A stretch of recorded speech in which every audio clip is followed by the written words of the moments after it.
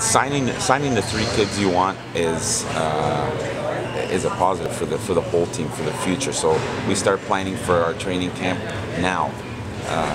We've already infused the kids that we want. We have the kids that are coming back.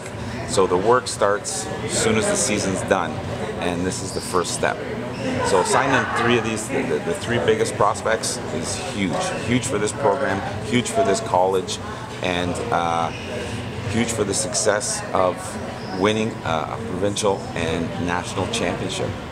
No one's ever done that in soccer here, so we want to be the first, and this is our ammunition.